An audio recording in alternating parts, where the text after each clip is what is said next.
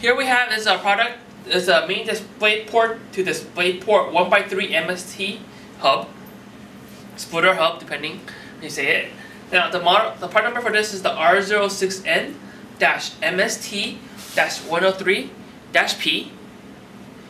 So here we have the Pigtail, Mini DisplayPort Pigtail, and then we have the 3 DisplayPort outputs. And then, as well as, you also require power here. So that's what that is. So, with this, there's some requirements you require to use this. First of all, you need a DisplayPort 1.2 MST compatible video card.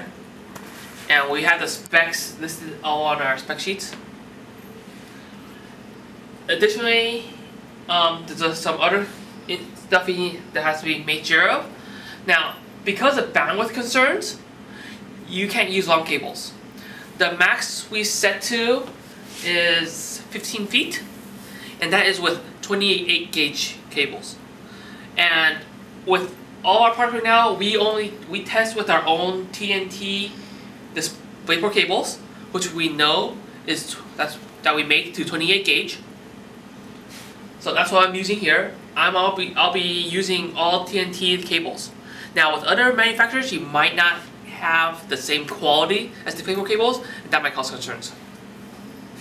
But with my setup, I'm using all TNT cables, so we could guarantee that will work. So let me start connecting everything. Now first, let me connect my monitors. So before I introduce it, I will be using 3 different monitors. So you look over here, let me show you my monitors. I have one 4K TV. I have 2 monitors here.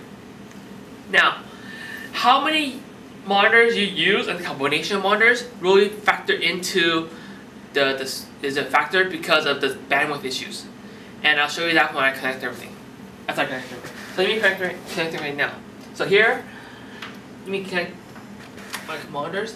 You can connect to most any port, but I would suggest the higher resolution monitor you connect to the DP1 input or output. With that connected, you plug everything in, my power on, then plug it into my computer.